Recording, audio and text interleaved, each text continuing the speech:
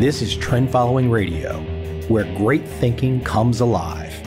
Nobel Prize winners, legendary traders, best-selling authors, and the pros that know what drive us irrational human beings. I am your host, Michael Covel. Not filtered, raw, honest. That's my passion.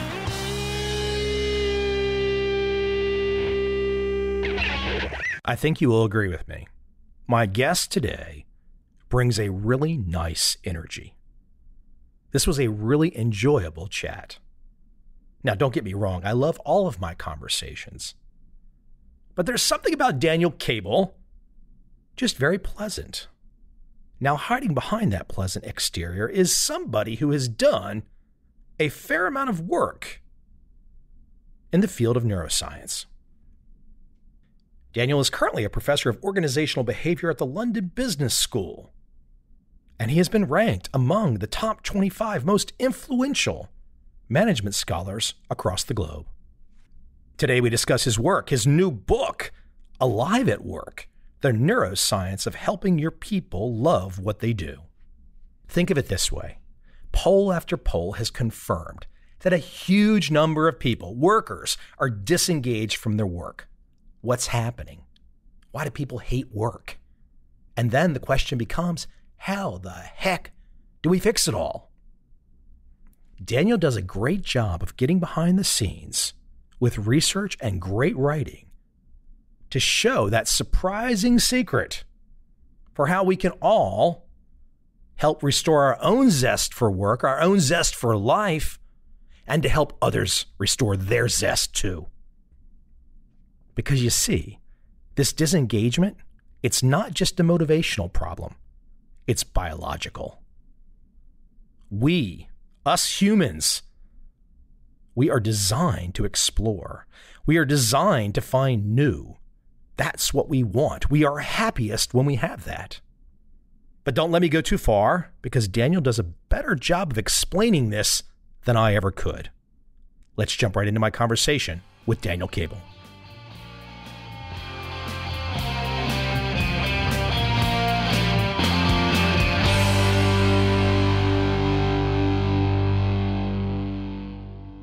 So big picture, Dan, I'm sitting here and I'm thinking I'm diving into your work.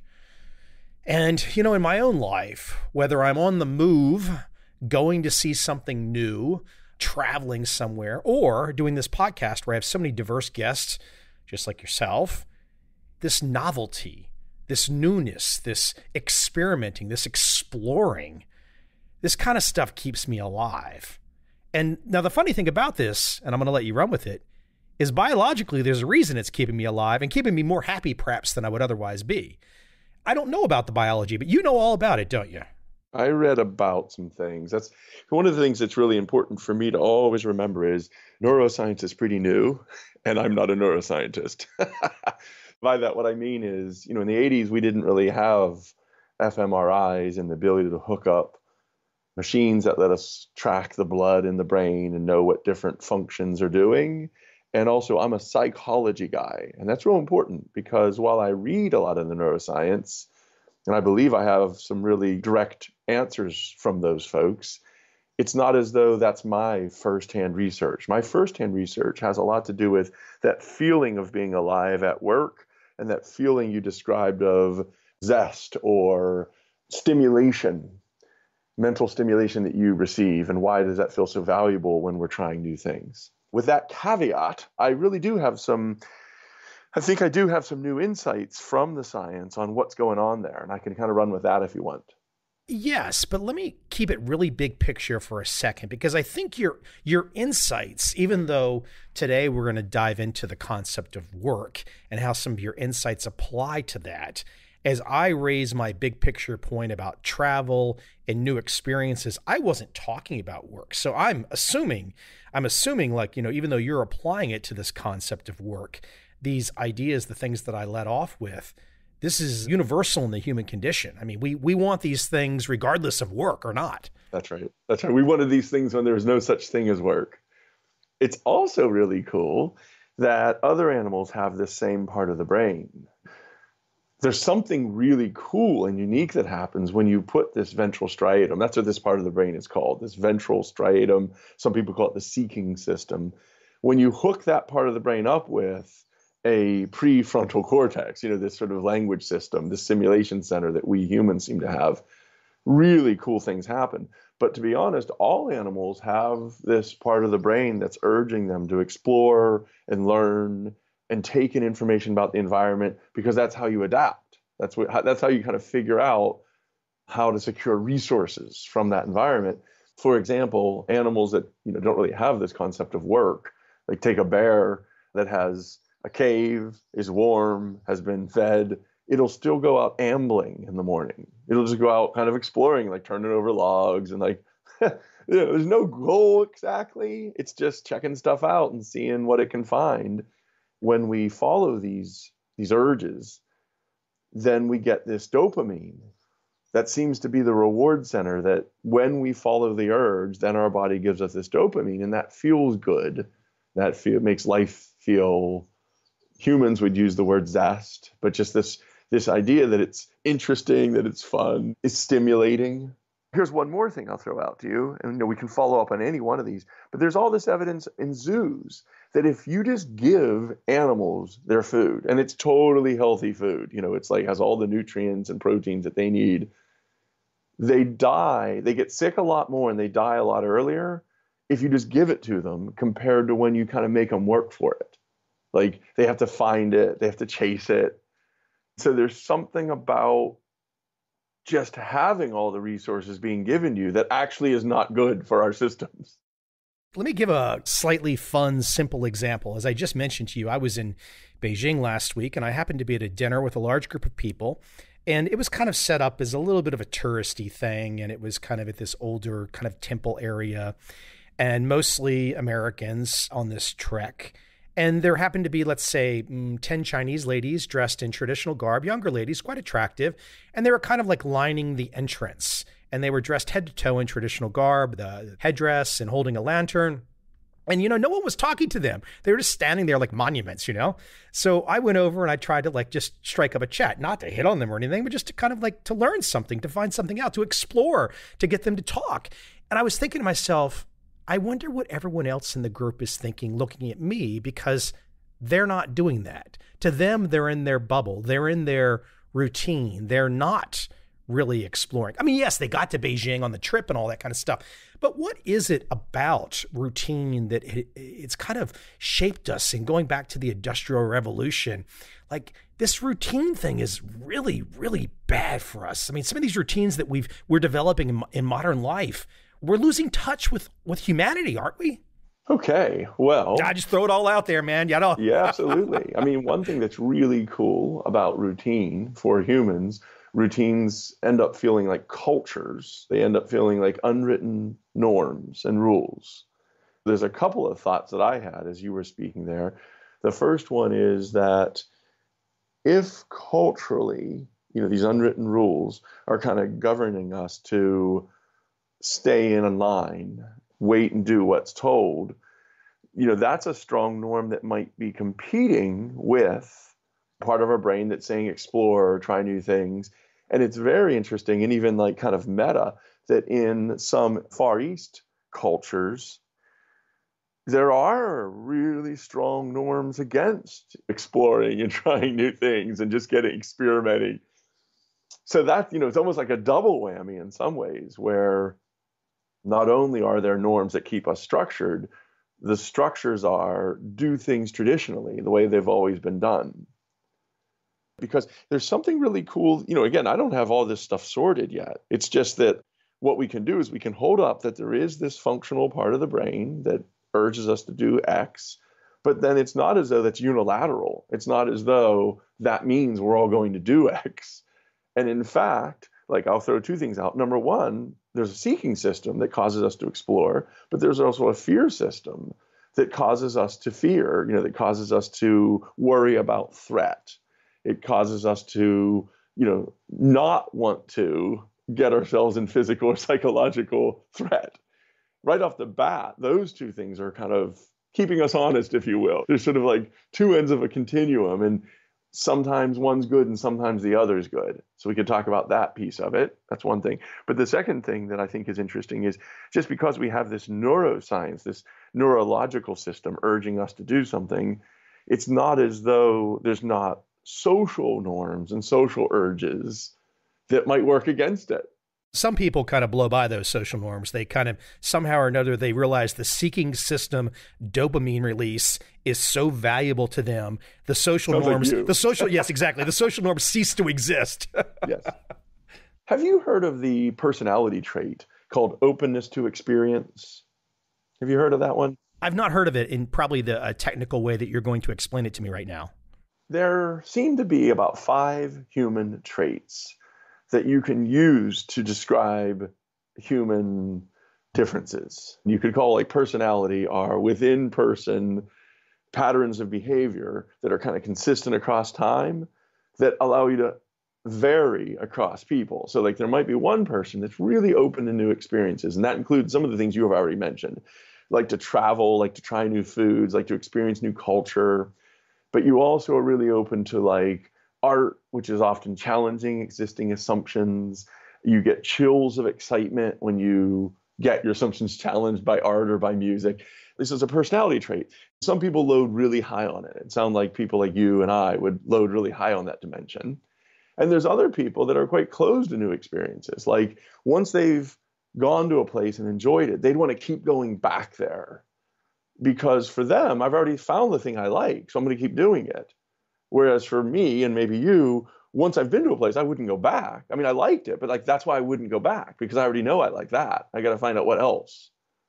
And this is just one of these really interesting traits that we all have seeking systems. If you don't have a seeking system, you're probably severely depressed. And you're probably not doing podcasts, if you know what I mean. You're not in the work world. You're not out in the world. You're depressed. And maybe you're trying to kill yourself. You're going to an important place, though, because it really becomes what is a seeking system for each person. I will further share with you, having just been back to the States for a few weeks, and I don't make it back too often, but seeing friends and family, and I'm not talking down or anything, but, you know, here they got this crazy guy in their family and their friend circle, me, who's running around the world, just going in a completely different direction. And when I observe them, some people, you can see immediately, I can tell them a story about something, let's say about Vietnam or China, and they immediately get excited. A very small number, and they want to know more. And they got, you know, maybe I can make a trip there. And then there's a certain number of people that are just like, yes, Mike exists, he's sitting there, but whatever he's talking about that's outside of my horse blinders, I literally can't register. There's walls built that I don't even know if they know they're there anymore. Almost like it's down to the level of assumptions. And I don't know if this is right or wrong, they could feel threatened. Obviously, I grew up in the United States as well. A lot of my family don't travel. I think several of them only got passports to come visit me. I don't think my brother has a passport. But the idea would be, if you're talking about these other cultures, well, then they must be wrong, because we've got the right one.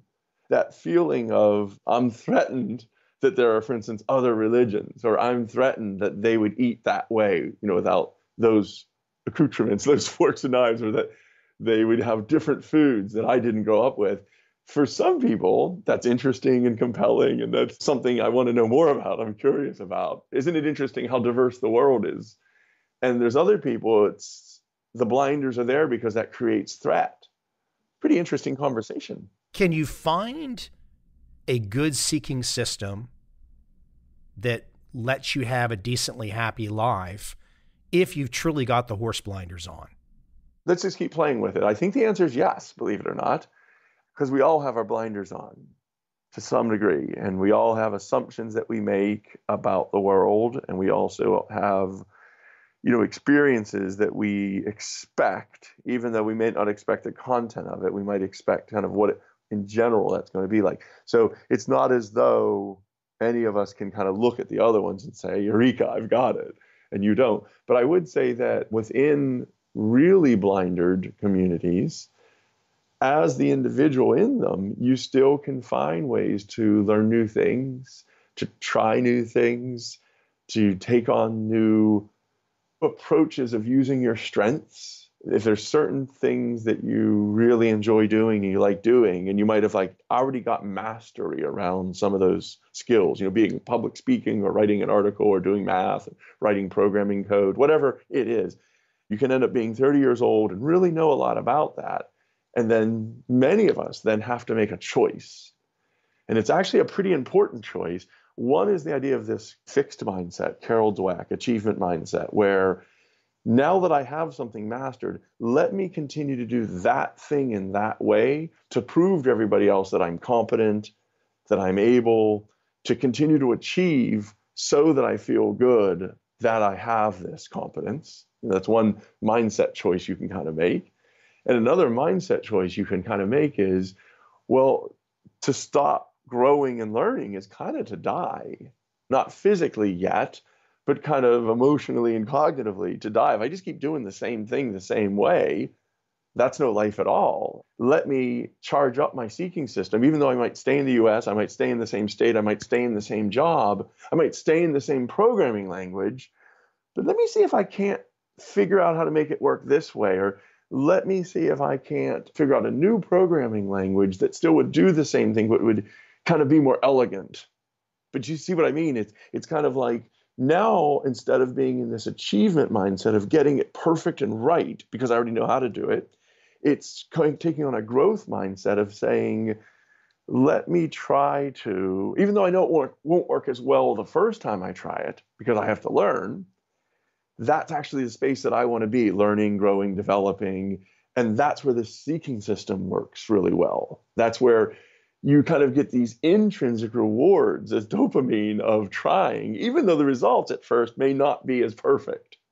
I might shift this in and out of work today in our conversation, but if we shift this into work, these seeking systems for the average person, I mean, I'm more of an entrepreneurial type. I have been for a long time. Some people can relate to that too, but a lot of people are going to relate more to the notion of a workplace. But inside that workplace, I mean, I was shocked. I saw some of these, I guess these are stats that you had put together or you had called together, talking about employee engagement, that 2/3 of, I guess, whatever we're going to call typical employees are disengaged. Perhaps you can even define what disengaged might mean. I think we all have a kind of an instinctive feel for what disengaged means, but if 66% of the employee base is disengaged right off the bat to the uninitiated me, that doesn't sound good. The second thing, there's two stats I'd love to chat about.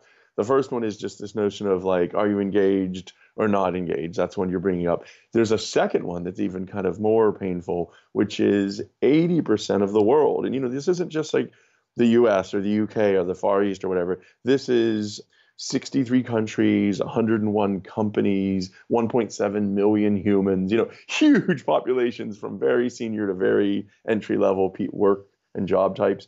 80% say that they cannot be their best at work, that work is a place that they have to shut off what's best about them in order to get through it. And so that's, for me, the most impressing. And it's not as though it's an inalienable right. It's not as though it's sort of like the world has to allow you to be your best. I just find it humanistically sad that the vast majority feel like they have to shut off to get through it, because you and I both know that work's where many of us spend most of our hours when we're not sleeping. Like, other than sleep, work's kind of what we do.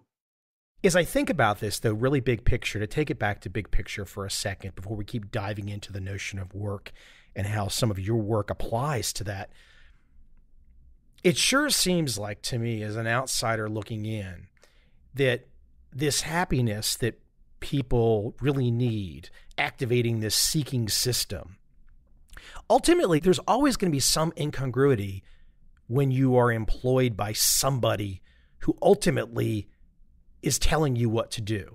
And I know there's going to be some interesting things you can talk about today that kind of get away from the command and control 1800s industrial revolution model. But it seems like that's always going to be there in the background to some degree, where people, if they had their dream, would probably like to have the control to call their own shots. Boy, there's some great, great pieces to that question and this topic. One of them is human coordination. And then we're getting also back to where you and I were a little while ago around culture. One of the things that makes human beings so dominant, and I don't mean great, by the way, we're kind of bad for the planet, but one of the things that makes us dominant as a species is not that we're strong or that we have like the sharpest teeth. We're like kind of crap apes, like we don't have very good muscles, really. We don't have a shell on our back to protect us. We're not made well. You could say it that way. We're not good specimens. But what we are supreme at is this coordination and this thinking about the future. So if you read, like, Yuval Harari has that book called Sapiens. It's a short history of about 30,000 years. And it looks at how we rose out of the food chain. And one of the most important things that we do is we coordinate our behavior. So do ants, but then we also coordinate it toward futures that don't exist yet. And you put those two things together and we become really, really powerful. That's one of the things that culture does, first off, in society, is it coordinates behavior. It lets us kind of get on with things, if you know what I mean. It gives predictability. It gives routines. It gives ways of acting that we can kind of, if you're on that side of the road and I'm going 60 miles an hour on the other side of the road, we kind of have this trust that we're not going to collide. And it's really dangerous. Like, we're within a foot of each other. We're moving 60 miles an hour in opposite directions, but we trust that we're not going to collide because of culture, right? Because of norms, rules. I think that the same thing can be brought into organizational life, which is if you have a farm, let's go back. You have a farm. That's what most people used to do. If you went back 150 years, most people did farming, enough of subsistence living, if you will. Well, there's a sense in which the culture is dictated by growing seasons and like what helps the plants grow, you know what I mean? But if all of a sudden you're going to have 60,000 people operating something that grows food, that markets food, that delivers food, that does logistics around food, that does financing around food, that does packaging around food, most of the culture, most of the norms aren't really like based on nature. It's based on what some smart person says you should do today. If that smart person could automate it all, which they might be able to do in the not too distant future, then that creates a whole nother issue too. And we can go to that too. I like that. I see a lot of hope in that, actually. Don't let me send you off on a tangent. I can send you off on too many tangents. What I'd say about that is two things. And then we actually can talk about the sort of AI, machine learning stuff. But this approach, let's say it was around 1880, 1900, say it was called the Industrial Revolution. That approach kind of assumed that a smart person could figure stuff out, set it up, and then it would be pretty consistent. Not quite stagnant. It's not like the Henry Fords of their day thought nothing would change, but they did paint the car black for 13 years before consumers' taste changed. And today we don't get 13 years. Right, about 13 minutes, 13 seconds. Exactly. I mean, it's kind of insane to think about a world in which you would create a system where all the people acted the same way 8 hours a day for 13 years. And then the next big change was we're going to add a second color. You're still going to put those 4 screws on that hub. The whole machine of people interface with an assembly line. That's all going to be the same, except we're going to add a second color. Like, that was the big change. That's how when we set up management, we kind of started with the assumption of lots of stability. And I think that one of the big things that's very hopeful about the world now is making humans into machines doing repetitive small acts with no experimentation. That seems to be a less robust way to run an organization. It doesn't seem nimble enough. It doesn't seem agile enough. It doesn't seem to adapt quick enough. So those organizations seem like they're going under. You're using the word seem. I think there's actually a stronger word that you would probably use, right? The people, the employees, the individuals in an operation that are stuck in the routine, repetitive actions are not getting any of the benefits that you're talking about in your work from the seeking system. That's right. They're not getting the exploration, the trying new things, the experimentation. They're not getting the ingenuity. They're not getting the proactive creativity of employees trying something to fix a problem before management knows it's a problem, what happens is those organizations become like competition machines. They become winning machines because they're basically consuming the environment at a quicker rate and then adapting to that consumption at a quicker rate and not waiting for it to go up 6 layers of command and then having the smart person at the top saying, aha, I see that we need to start doing it differently. I in my ivory tower can now say, start doing it this way. That's a really lethargic change. That's like a change resistant machine. This is actually part of my hope because I'm a humanist, I'm a psychologist. I actually like seeing those organizations die. This is like Schumpeter. This is like creative destruction, where the world is taking those old school organizations and just running havoc with them. The Kodaks and the Blockbusters and the, whatever, the organizations that seem so powerful and strong 10 years ago, $80 billion companies, 10 years later, they just couldn't adapt. And for me, this is kind of interesting because what it means is the management and the leaders that say what we have to do is empower our workers to try new things, to adapt. We have to be activating their seeking systems. We have to allow them to use their best skills to grow us. Those seem to be the organizations that are thriving. That's great. That's great for humanity. More of those workers are more turned on more of the time. How would you counter, let's pretend for a second that I'm Jeff Bezos and I've done exceptionally well in the last 20 years.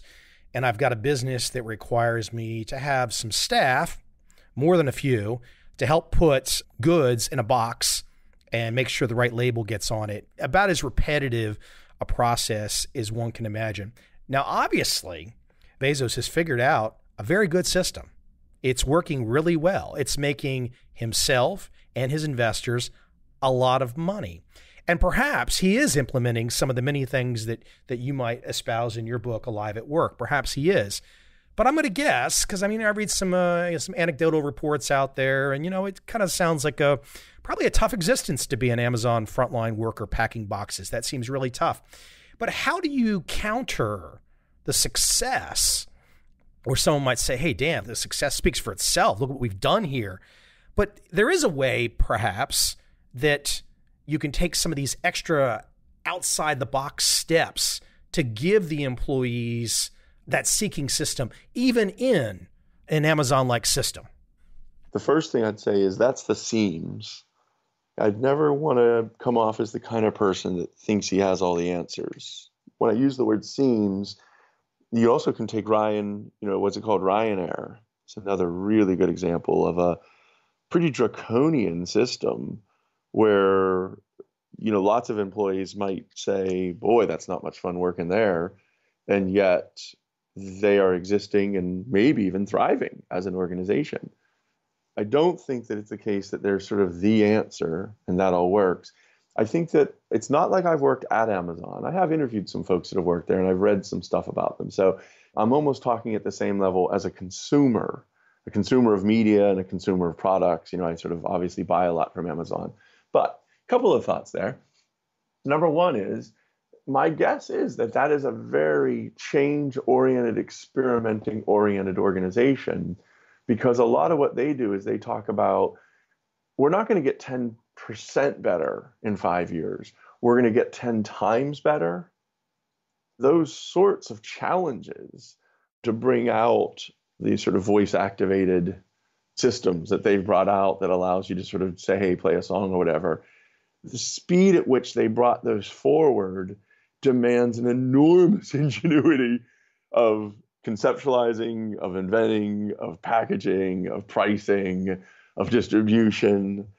I think the idea of like almost same-day service, the amount of AI and predictive forecasting and predictive analytics, and the amount of new programming and of new ways of using shipping systems, It's off the hook. It's crazy innovative. It's crazy. It's the kind of change orientation that I bet you and I can't even handle. My point was really, and look, I've seen Jeff talk about this, that basically, they're constantly making experiments and they don't know what's going to succeed and they have to keep taking shots. And he goes, you never see the thousands of things that fail. Exactly. But if I just keep it at that simple level, so I don't sound like I'm like just picking on Amazon, because you lay out all the positives even more so than me. But if I take it back to that level of like, hey, we're pretty efficient right now at having humans repetitively put the products in the boxes and ship it.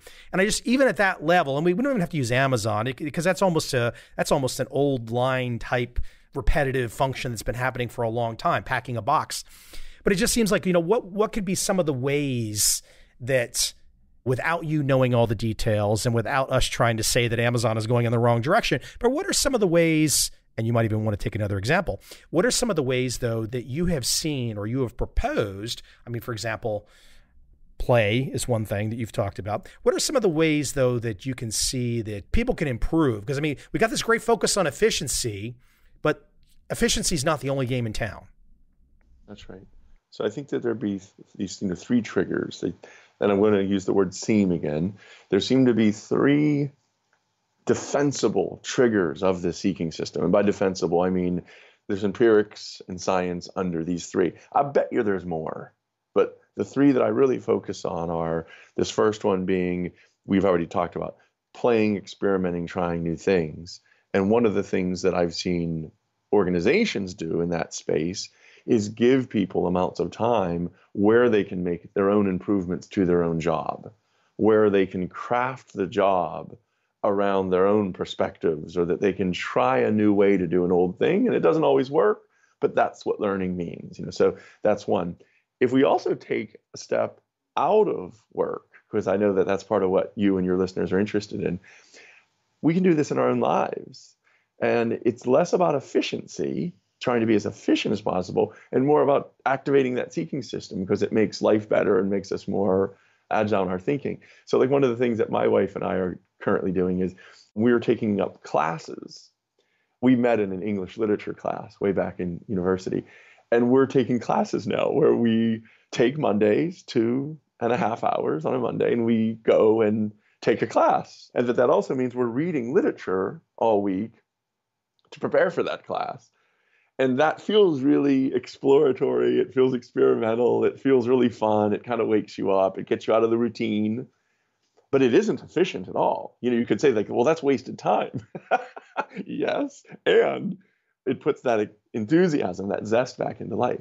So that's one, that trigger of experimentation's there.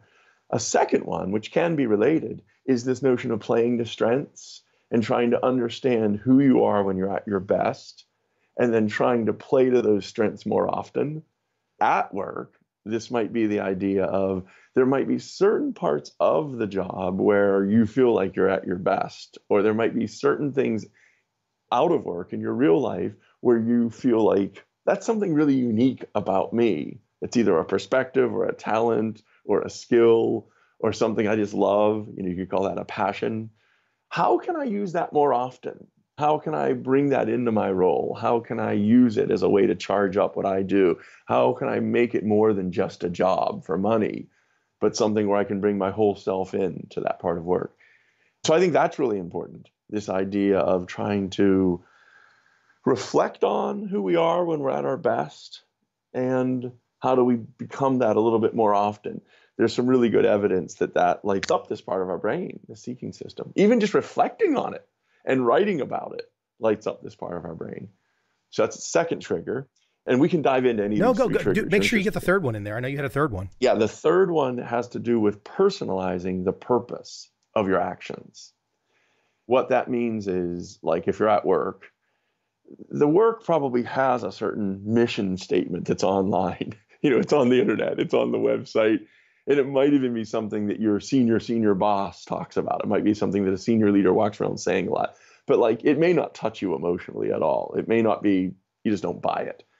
Personalizing the purpose has to do with, A, you coming up with your story of why you do what you do beyond the money. I get paid to work here because I got to make money. But in addition to that, here's something about the work that actually matters to me.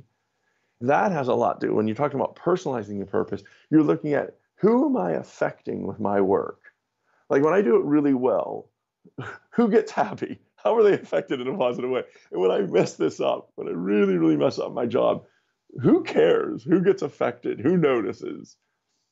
I've worked with a lot of companies on allowing a lot of the behaviors of the work to remain consistent, but to allow people to feel the impact of those behaviors is something that seems to activate this part of the brain and seems to deliver this jolt of dopamine and gives people zest.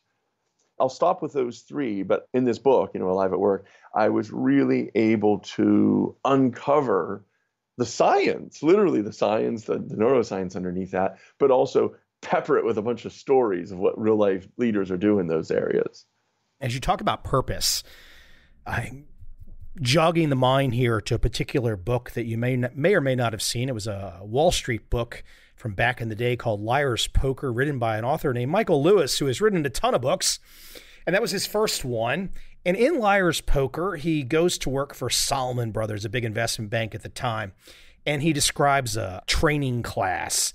And basically, all the guys are in that room in the 1980s, sitting there knowing as long as they don't screw up, they're going to make millions of dollars. And Lewis describes the training room as like, with the head guy from one of the Salomon Brothers head guys, basically, if you blink wrong, that guy can fire you and you're out on the street, you don't make the money. There's a huge fear thing there, right? So that's just one scenario from back in the day, a kind of a real financial incentives. You do what you're told and you're going to make a lot of money. And you might have to, when we say jump, you're yelling back how high.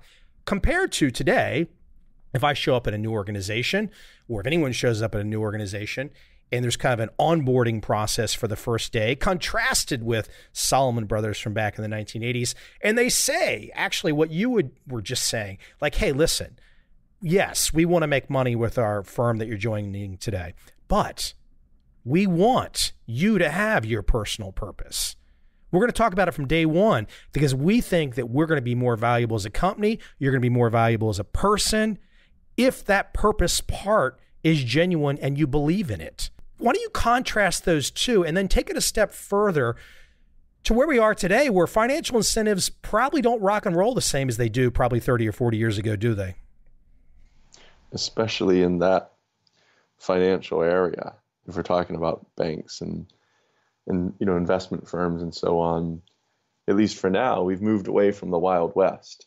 And a lot of the financial organizations I work with, folks joining aren't really expecting to get wildly rich anymore. The odds aren't very good. There's something really interesting there that shifted. A second thing that shifted is if we take an organization and a culture, a broader culture than the organization of the 80s, I guess what was expected still was that you might work at that organization a pretty long time, and maybe that organization had already figured out the right way to do things. There was a certain way of acting that worked for us, and you have to act that way. And we know that works best. Again, it's not quite assembly line 1900s, but kind of like our coordination demands that you do that widget movement so that over here, this person can do this bit of widget movement, and all those repetitive actions sew up to something called coordinated action, and we can win. We can win because we do that quicker and more efficiently. So don't mess up. Don't get in the way of our system. Don't try something new. Like, don't go creating, because I'm going to call that a mistake, because we already know what the right answer is. You just have to do it. It doesn't feel like today. And it's not as though I know every organization, but what I do know is that all the organizations, including mine, are in this watch, try something new, and adapt state. And if we don't do that, we become irrelevant really quickly. And I don't even mean like in years. It seems like in 6 to 10 months. And in some, if you are in IT, and sometimes banking is really fused with IT now, you might only have 3 months before basically you're not competitive anymore and you have to lay off 40% of your people, that kind of thing. So it feels to me like, what are we doing here? Number one is internet is pretty new. full information all around the world at all times, all knowledge, all human knowledge in your pocket kind of thing. Computing power, the idea that humans can't possibly keep up with what the computers are able to do. Maybe that leads to machine learning and AI. So especially in investment banks, ideas around predictive forecasting being way better than humans at predicting trends. Blockchain, meaning, full transparency of all information, everybody, cutting out all those middle trades, all the sort of middle actions that used to add value. Wow, it's stunning to think that some smart person at the top is going to sort all that out and then teach a bunch of newcomers, here's what you'll be doing for the next 5 years. That's not how it works. It's more like what we need are the smartest people using their best skills and understanding the real problems, and then proactively bringing your best skills and perspectives to help us, because we senior leaders, we're kind of detached. We see trends, but we don't really know how to act. We can't tell you quick enough how to adapt. You have to help us. So one of the things I talk about in the book that seems pretty important is this concept of humble leadership, or even servant leadership, where leaders that win are ones that start with the assumptions that I don't know the best way to act. I have to learn that from my employees who actually are solving problems. And my job isn't to tell them what to do, it's to provide resources and training so that they can help me understand how to act. That's really been a big switch. I don't think it's even switched yet. I think we're on the front end of this. I think that a lot of leaders would still say that the employees are there for me. The employees serve me. That's why they're called employees. And what a lot of leaders are starting to understand is, no, it's the opposite. They're not human resources that serve me. They are the resource that I serve. Let me keep it there for a second, because I jotted some comments down from you. I'm paraphrasing a little. You can correct me if my paraphrase is off. A little controversial sounding, and I'm assuming that these comments were directed at kind of long-standing established companies. And just a few quick lines. You talked about that many leaders today are on a power trip. You mentioned that many leaders today kind of often cheating to get the money, so to speak. And they're often delusional that they think they're so much better than the frontline employees, and they often don't perceive or understand their own luck. Now, I could play devil's advocate, and I could listen to those statements, and I could try to be one of those leaders. But then I guess when I read your perspective about that, I was thinking, well, again, I didn't know what type of companies you were talking about. I think it might be harder to say a startup out of a garage has those perspectives. But for the established companies, I would think, okay, if it happened to be some large car company that's been around and somebody works their way up the bureaucratic rank over 20 or 30 years, yeah, I think they would really need to kind of look in the mirror, because that system, that operation is going to go on when they're gone. Those comments were fair comments in terms of just an overall perspective on some leaders that are in that headspace and need to get out of that headspace. Some of those comments, they're different prongs, maybe of the same fork, but they're different prongs. And maybe we'll take them one at a time even, pick one of your favorites and we'll dive in. But the lucky part, I think people often... Lucky's a good one. Yeah, I mean, but before we're lucky we're alive right there. I mean, that's luck. Yeah, we get to have this conversation. I think that there's probably some use. I'm trying to empathize with the listeners right now. First off, I think there's some use in remembering why that's important. And the first one is practical. So if we're literally talking about leaders in organizations that are trying to create winning instead of losing, we're trying to create competitive advantage instead of value destruction. If we're at the level of the leader serving the organization's goals, then I think that I would be able to argue and show a lot of evidence that if you are on a power trip and you do think you know best and you think your job is to tell others how to do their jobs, then I think you won't be serving your organization very well. That's not just an opinion. That has to do with, if you want creativity and innovation and proactive solutions, and you want employees thinking like owners and trying to help you before you even understand there's a problem. If that's what you want, that seems to be what wins now. Then the old school, top down, we have the answer, let me tell you how to do it, and if you don't do it right, I'm going to punish you, that demonstrably is leading to the wrong results for the organization. So I myself, as Dan Cable, I'm not trying to even give a value judgment there. I'm just trying to say, I'm in the business of trying to help leaders create organizations that win. And that seems to be what wins, at least right now. So that's one thing I just wanted to put out there.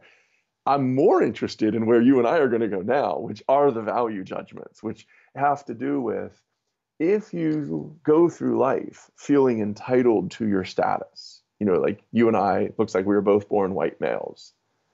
White males get affirmative action every day.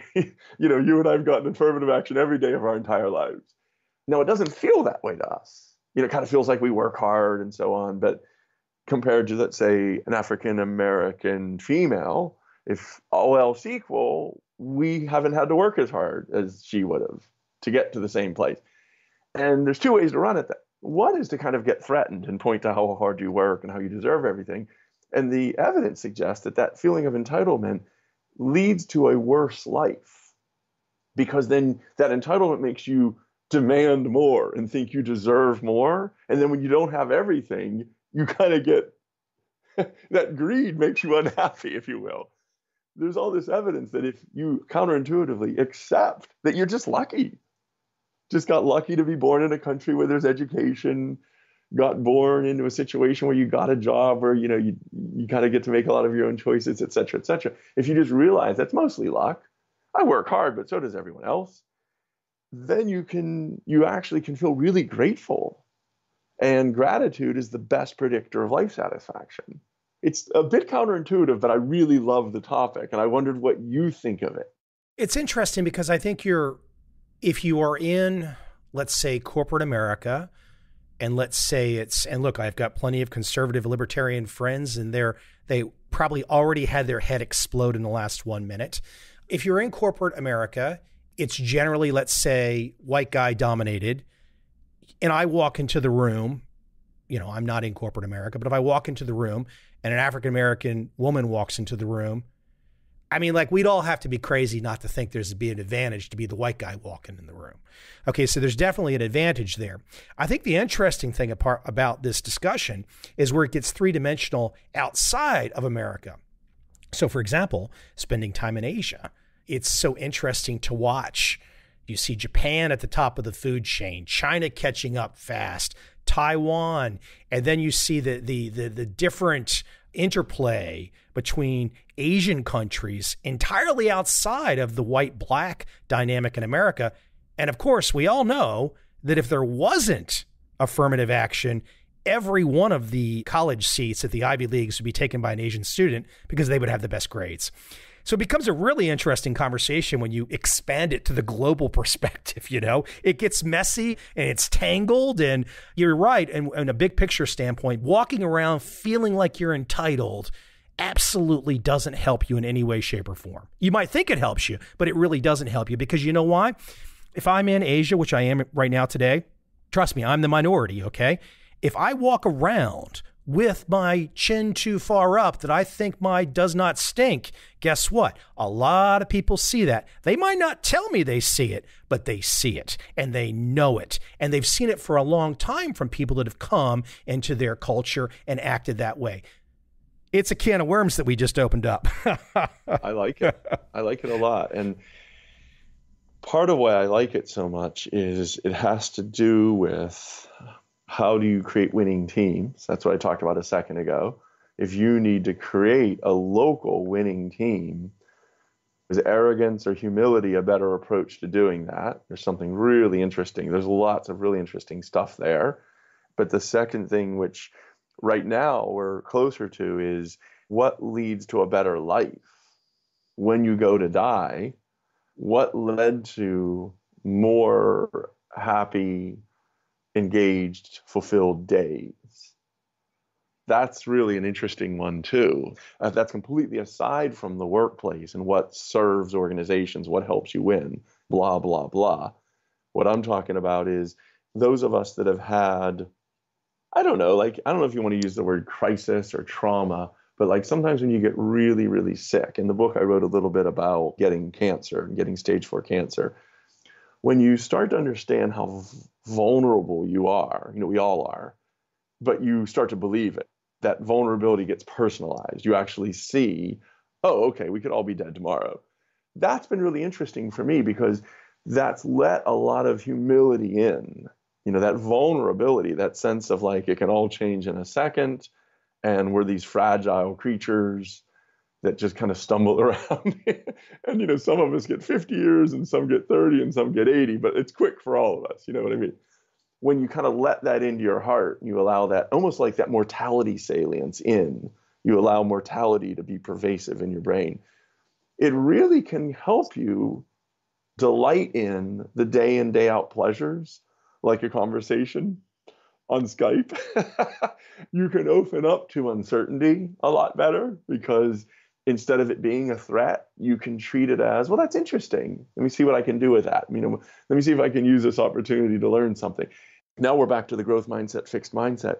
I think that a lot of people who are on this, this power trip and this entitlement thing, they think it's better for them, but the science would suggest that they're way more threatened.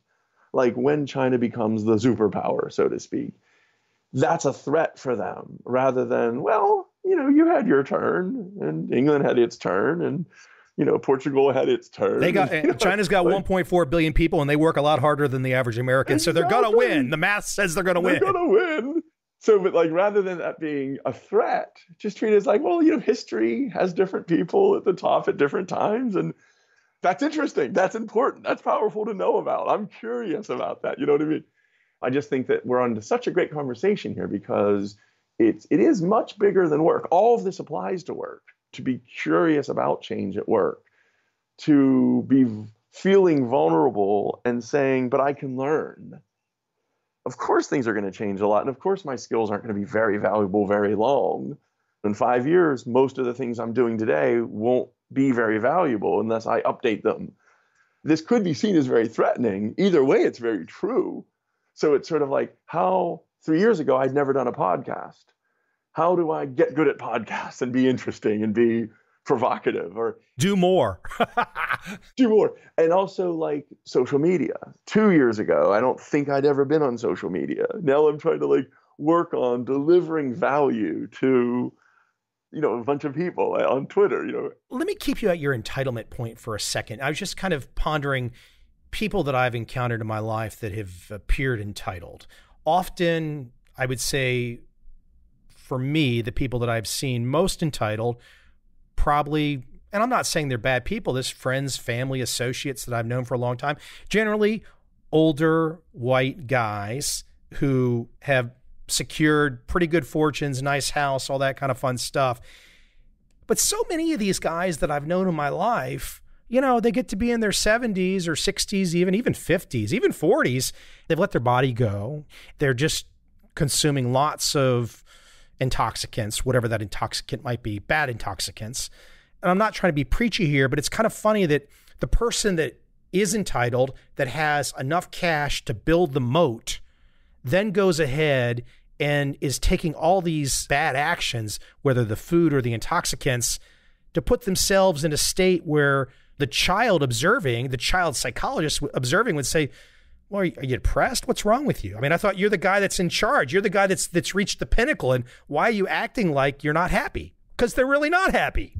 And I've been there. Maybe we all get there a little bit sometimes, but it seems like what happens for some of us is you get, sometimes even early in life, as you said, 35, 40 years old, you get all the goodies that were supposed to make you happy, the houses and the cars and all that stuff.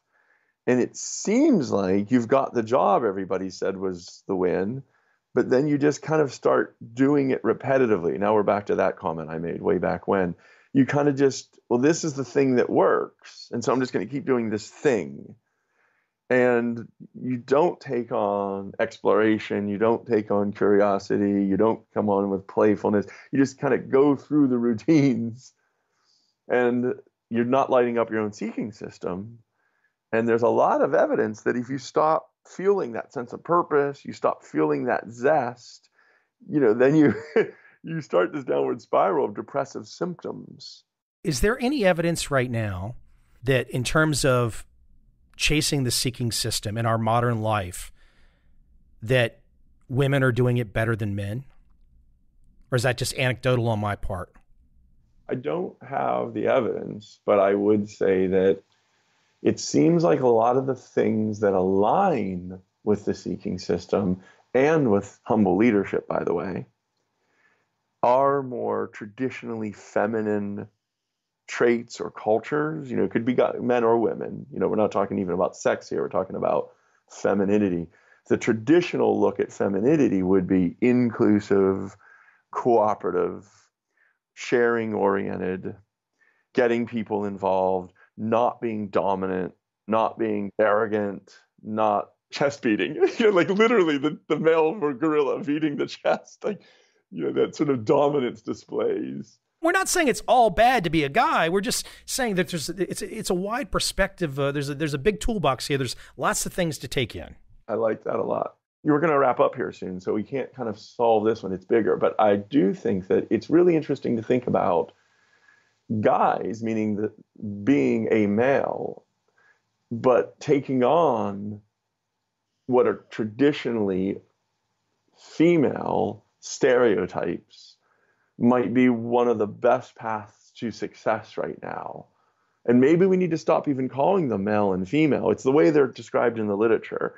But if what we're talking about being more effective is getting people involved, trying to be inclusive and create a sense of belonging, not assuming that you already know all the answers and you have to sort of force people into doing it with dominance displays. If I think about that Liar's Poker 1980s banking environment, my gosh, the masculinity and the sort of dominance displays and, just all that territorial, I know best, smartest guy in the room.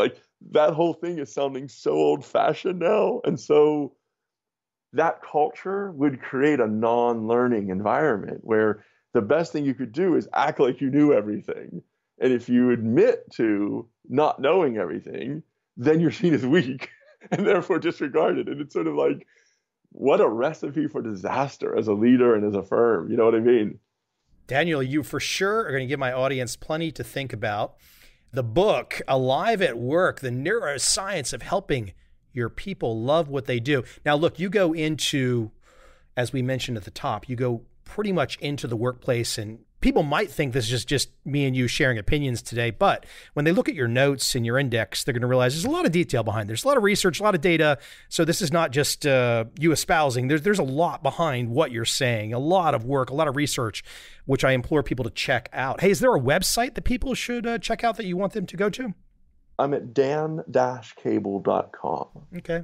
I could probably pick your mind, and perhaps we could do a second conversation sometime in the near future. And I'm sure we could go for hours, but you've got to pay the bills and work and all that kind of stuff too. Me too. So, but it's been really fun talking with you. Thanks for reaching out, and it's been a good conversation.